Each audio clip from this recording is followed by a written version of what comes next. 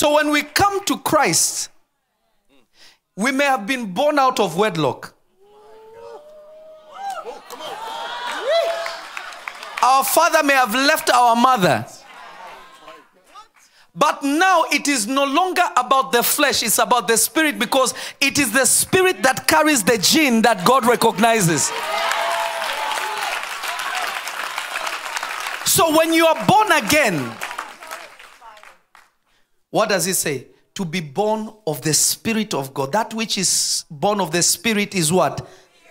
You didn't hear me. That which is born of the Spirit is what? Spirit.